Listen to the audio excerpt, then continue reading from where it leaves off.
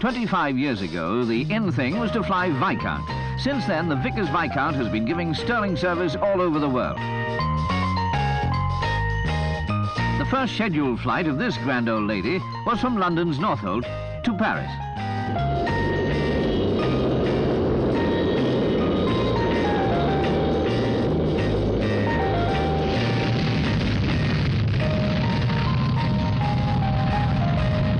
Viscounts and their makers in this Silver Jubilee year can look back with pride on a quarter century of real achievement.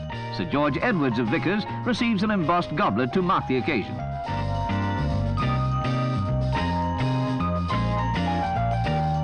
Sir Peter Masefield, formerly of BEA, who urged the national airline to take on the then revolutionary turboprop plane, a measured gamble that paid off. Among VIPs taking a celebratory ride is Sir Frank Whittle, inventor of the jet engine. Behind the Viscount is a string of flying records.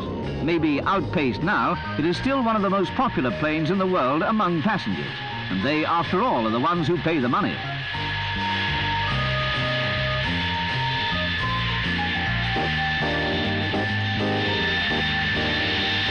The Viscount, 25 years young and still flying high.